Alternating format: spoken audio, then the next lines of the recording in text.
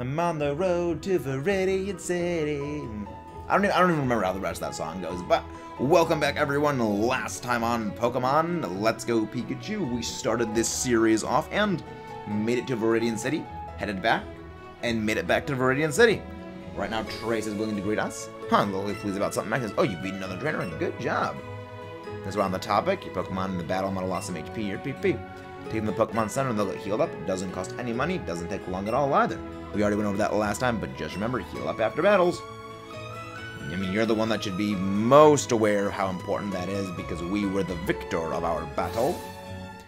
But yes, as Trey said, we will go heal up. I always like to make sure my team is fully healed and ready for battles. Always good to have my team ready. 2, 3, 4, 5, 6. I do love how the thing, like, spazzes out in the back. I do love that. Thank you for people feeling all better now. Hope to see you again. Thank you very much, Nurse Joy. Pokemon Center Lady. Pokemon Center Lady. But, yeah. I also just realized for a long time we're not actually going to have any other member of the team. Because of the way that I have my team laid out. It's pretty much just going to be Pikachu for a long time. I might not have thought things through. I might not have thought things through very well. I may need to make some changes to the team if problems do persist. But yeah. I mean, I'll definitely... Alright, do you actually need to catch a grass type before doing anything? But yeah, we have just bypassed that entire route. Nothing really necessary for that. But... here we are in Viridian Forest. I'm on the road to Viridian Forest. And yes, you can find other Pikachu. Also, one detail. As you noticed, Pikachu's tail was wagging very aggressively as we moved closer to that Pokeball. Why? Because your Pokemon are able to detect items. Their tail will waggle more aggressively the closer you get to a Pokeball. Not a Pokeball, an item. Yeah. It's a very nice detail.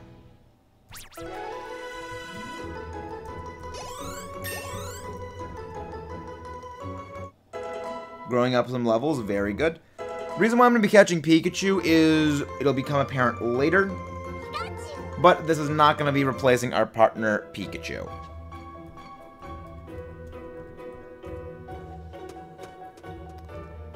Yeah, I need to have...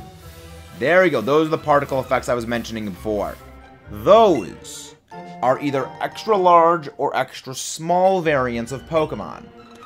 They typically will have differing and better IVs. See, it says it's huge. Red means it's larger than average.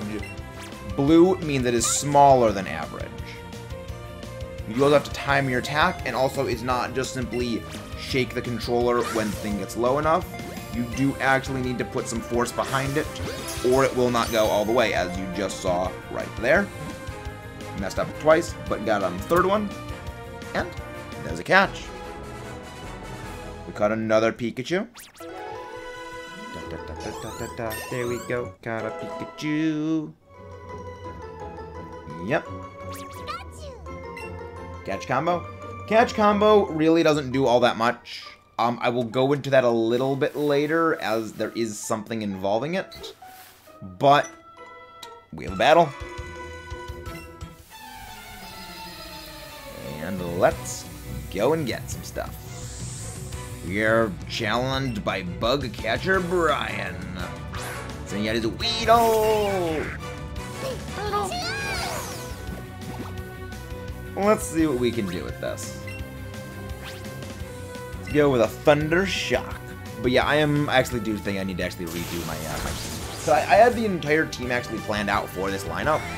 And I am thinking definitely it does need a bit of an overhaul for it, because I just realized, yeah, that's going to be late game, that's going to be late game, that's going to be late game. It's going to basically be Pikachu the entire game. Like, it's going to be for a long time. Not going to really want that. So, I will be looking for a potential replacement for the team. Ooh, item, Pokeball. Give me a thing. Thank you. We got 5 Pokeballs. So.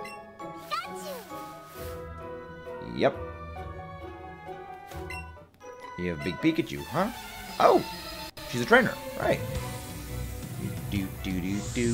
Last Jonah. You her Rattata. See, I mean, that's part of the reason why I am thinking about, yeah, not just having Pikachu be the only thing for a very long time. Because it will get a bit monotonous. But, it could be fun.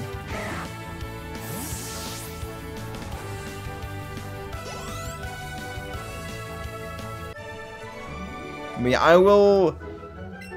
I'm probably going to have to go figure something out because I need to figure out a better plan for the future. So I will make a little bit of a cut here, an inconspicuous, unnoticeable cut. Now, while I was training and catching some things for, as you will see in a little bit, Pikachu wanted to learn Double Kick. And yeah, I think this might be a very worthwhile move to get, considering we only have, what, 2 status moves that are not going to be very useful. I'll take it.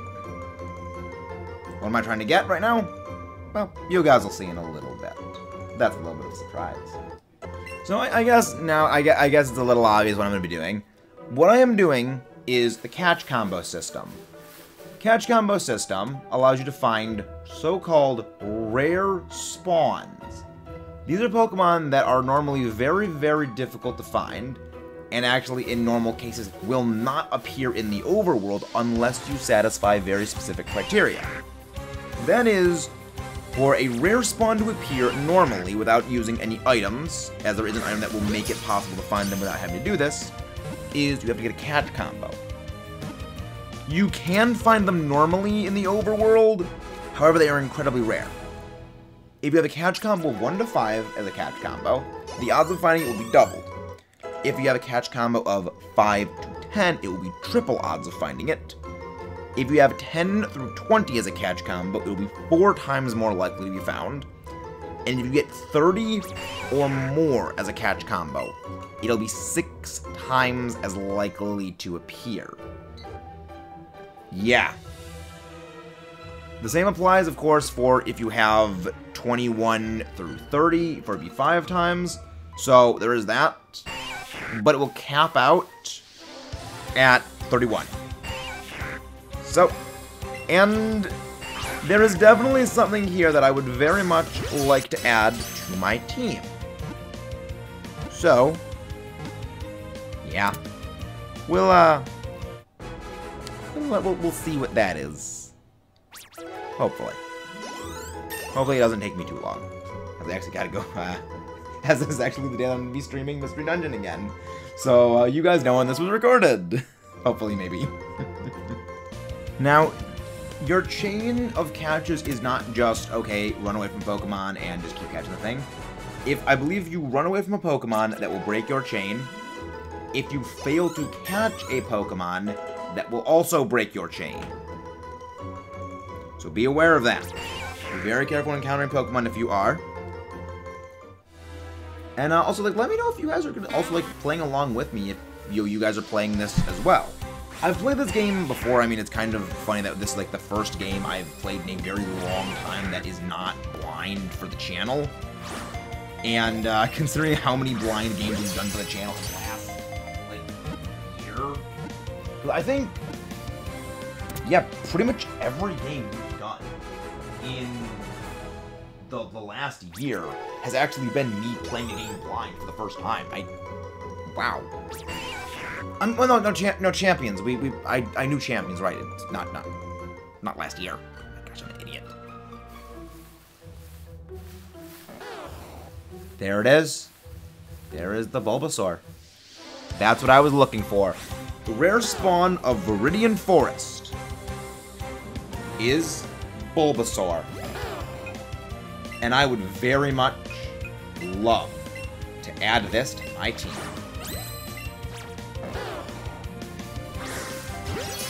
Excellent throw. Give me my Bulbasaur, please. 2, 3. there's a catch. We got ourselves a Bulbasaur. I'm a very big fan of it. I quite like it. And I also did leave our starter out of the team so that way it just wouldn't grow levels infinitely. I didn't want to just grow to ridiculously level proportions. But yes, there we go. Bulbasaur's data will be added to the Pokédex. It can go for days without eating a single morsel. The bulb on its back stores energy. Oh, we got an above average little Bulbasaur, a little 16 pounds of cabbage. There we go. Bulbasaur has been tucked away in our store. So let's go pull out our Bulbasaur and see what the little boy's got. Add to the party. Swap it out for that. Remove. Remove. Remove. Remove. The reason I had a full team was just so that way when catching all of the Weedle, I didn't overlevel the Pikachu. But there we go. Doing a chain catch was good. But yeah, we have now acquired a Bulbasaur. Very much I'm happy. It's actually kind of funny that a few years ago, when I was playing this and actually completing the Pokédex, I found a shiny Weedle in the Viridian Forest. While I don't even remember what it was. It was probably either completing the Pokédex. Well, no. It was looking for the correct Weedle to use for the Master Trainers, which something we'll get into a lot later. But basically I was doing a bunch of catches to try and get a Bulbasaur a Weedle for usage in a mechanic we will be going into much later. And I just stumbled on a shiny Weedle. The good thing is that it actually has the right nature I was looking for, so I got like a good nature shiny Beedrill. So I was actually really happy about that. But we got a little Bulbasaur, let's call it a Bubblesaur. No. Bubblesaur, yes. The bubblegum Pokemon Bulbasaur. My brain's a potato. My brain is a potato and my back is a cabbage. I do like Bulbasaur. I do like Bulbasaur.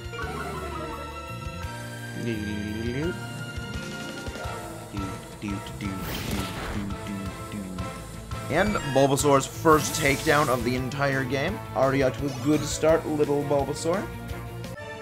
We defeated Bugcatcher Rick. No, Caterpie can't egg it. No.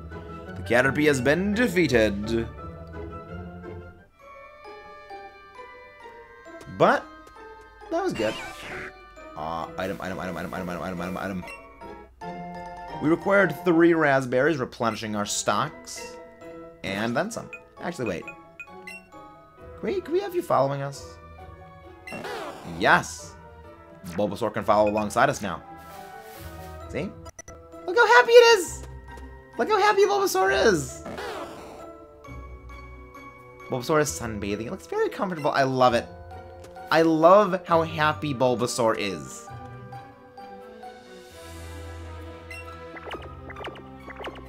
Such a happy little bulb. It was like calmed by the aroma of grass. Like, there's a lot of things about this game that are not great, but just the interactions with the Pokemon make it worth it. And you know, Bulbasaur will be in this forest. I mean, it's almost like I don't have a Bulbasaur on my team with me right now. They're challenged by less.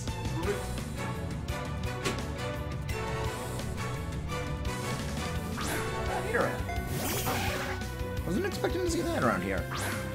I mean, I don't think you can see them by this point in the game. Maybe you can?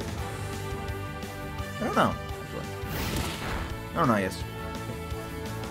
I mean, I've rarely played the Kanto games, so I don't really know the locations of everything is, and I know that this game actually heavily rearranged the encounter locations for where Pokemon are. It's a little bit of a problem. because you can't really use that kind of information to essentially go and inform decision making.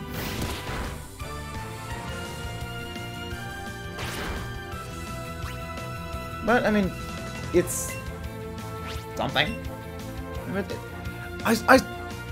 My feelings overall in this game and how I feel that they relate to the other Kanto games, I will be saving those for the end of the series, because I do have some, I will say at bare minimum, controversial opinions about this game, in terms of positive. Yeah, I have a complicated, we'll just say complicated relationship with the Kanto games, so this one is a bit more on the side of something I can talk about a lot more. A bit strange, but hey. Also, the rare spawn encounters, there is actually odds that we can go over for what they are. The catch combo base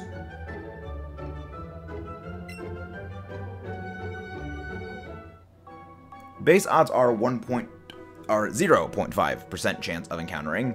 Second level is, see, there are multiple places that say, you know, here's the different ways of getting rare spawns.